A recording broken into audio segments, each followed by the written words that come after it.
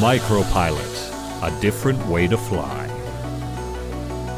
All right, Daryl, we're powered on. The autopilot is ready to go and take off. It's flying itself right now.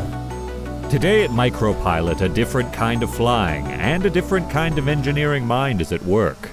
Here, it's all about drones and autopilots. And it's all about coding. I am a software developer at MicroPilot. I spend most of my day at the computer developing code for the ground control station that communicates with our autopilots. Today, Brendan and the flight crew are testing the latest code. Meter of drift, stable pitch.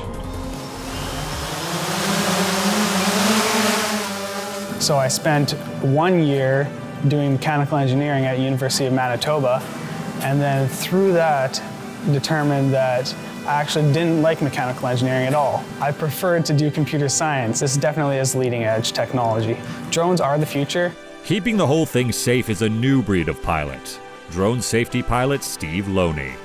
It's actually quite fun. I really enjoy it. Drones are the wave of the future, and there's not going to be less of them. There will be more of them. And they will need people to put them together and make sure they're running well and operate them.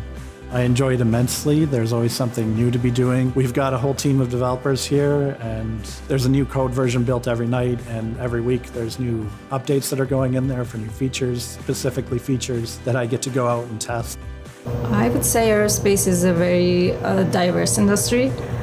Basically, if you want to know how things work and how to make them work better, or you have practical and logical mind, then I would say aerospace could be worth exploring.